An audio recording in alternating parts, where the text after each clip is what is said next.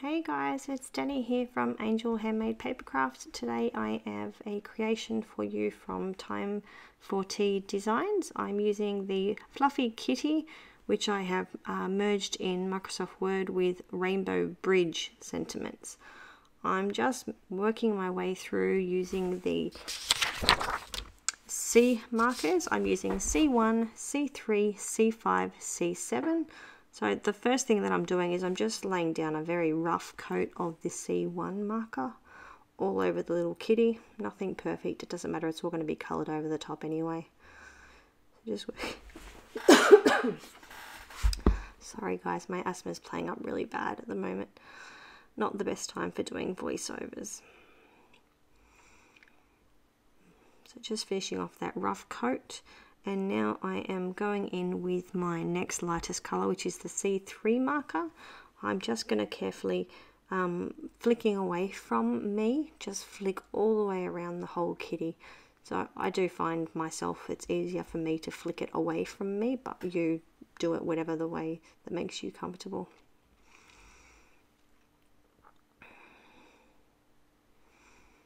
Excuse my horrible nails. I still haven't made it into the nail shop yet since a couple of days before the wedding, so my nails are still my wedding nails, and we have now been married 3 weeks, so it's definitely time to have them redone.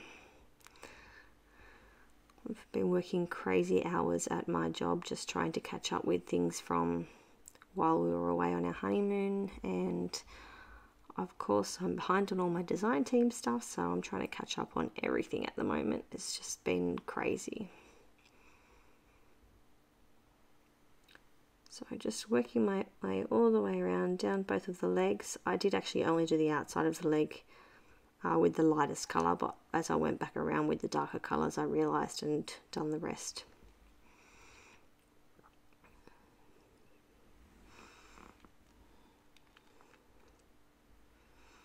So I've flicked out pretty far all the way around, only because I'm working backwards. I don't normally work backwards, but I just thought with this kitty it would be easier to do it that way. Now I've just opened up my C7 marker, which is actually not the marker that I wanted to use anyway, and just noticed that it was filthy. So I've got some alcohol wipes here, so I'm just using one of those just to give it a quick wipe over. Sorry. Need to control my breathing and then I'll probably be okay. So yeah, I just used the alcohol wipes just to give a quick wipe around the outside of the nib there where I hold on to the marker, and inside the lid as well while the wipe was still wet, because they do dry very quickly. So just working my way around here. I was actually messaging our designer Joe at the time of colouring this image in, so that's why sometimes you see me leave my colouring and come back again.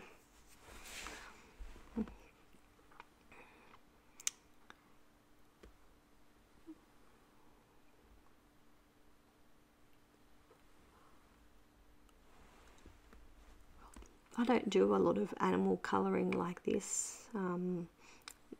Normally I'm very into my blending when it comes to animals and things, but this little kitty, it needed to be fluffed up, so that's what I've done. I was going to use my N markers, but I think some of them are in another place in my craft room and they're hiding from me at the moment. So tomorrow we've got the in-law grandparents coming over for lunch. It's actually a Anzac Day here in Australia tomorrow, so it's a public holiday. So my husband has the day off, and I don't normally work Wednesdays anyway, but sometimes I do cover the public holidays, but I've got the day off as well. And my youngest, Logan, is on school holiday, so it was just the 3 of us tomorrow, so we thought we'd invite them over for lunch and go through our go through all our wedding photos with them so they could have a look. My friend Christy did all of our wedding photos for us, and she dropped over the USB a couple of days ago with all the photos so that we could start getting them printed and uploaded and shown around and all those fun things that everyone does. And the photos are just absolutely spectacular, so we're quite impressed with her work. She doesn't normally do wedding photos, so it's pretty exciting.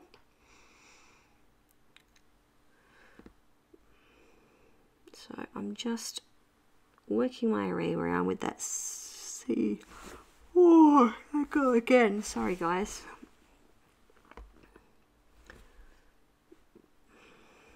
I'm also tired. It is almost 11 o'clock here at the moment.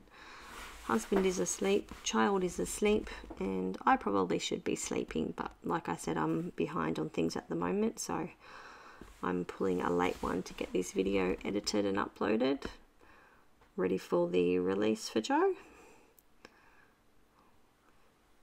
Sorry, I was playing with my lighting, so just giving the camera a second to refocus.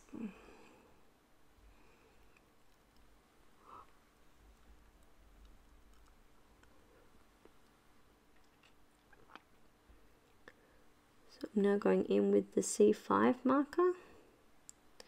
So still using exactly the same flicking motion. No, I don't normally colour this fast. I have sped it up in iMovie just so that you guys don't have to watch me colour for an hour, which is in between messages. That's about what it took. I was also hanging out washing and phone calls, and you know, as all this stuff happens, it always does when you're in the middle of something important.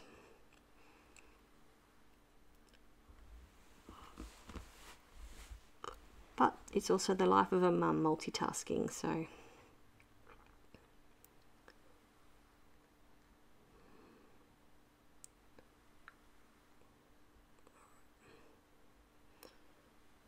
I'm now down to the C3 marker, I think, by the look of it. So I'm just, excuse me, typing again here. I'm just flicking my way through, just trying to blend out those dark colours because they are quite stark here at the moment, especially the ones above the lip.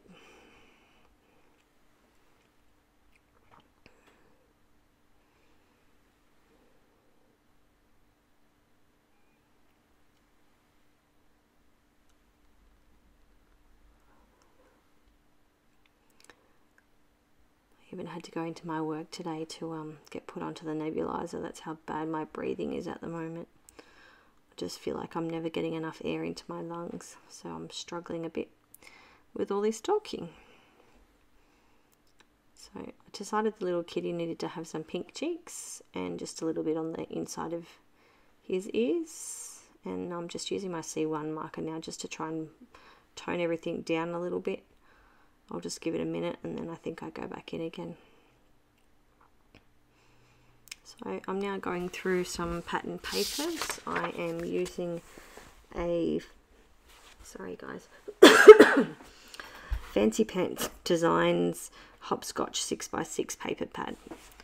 So that orange piece was actually already pre-cut, left over from another project, and the white that you can see behind is a white pre-made card base from Twiddly Bits. They're actually not available to purchase anymore. The company's not around anymore, so thankfully I did purchase a bulk lot, I don't know, about 3 years ago, and I'm still getting through them. So unfortunately, once they're gone from my stash, they're gone, and I'll have to I don't know, maybe make them myself. I'm not really sure because I love my square cards. So here I'm just playing with some lawn, oh dear, sorry, some Lawn Fawn stitch circle dies. I'm just trying to work out what I'm going to do.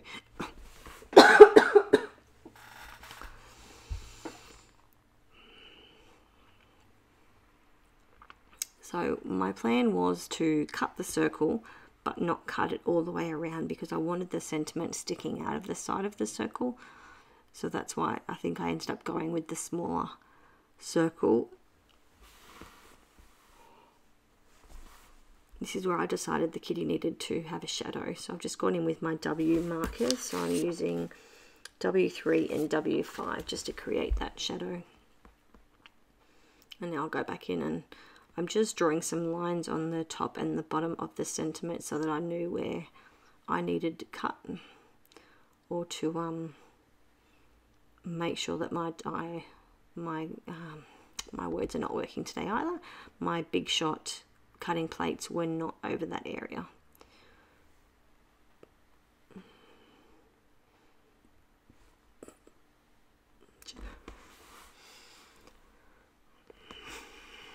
Just rubbing out the pencil lines there. Sorry guys, I'm just going to leave you on mute for a second while this is going. I'm just going to take my Ventolin.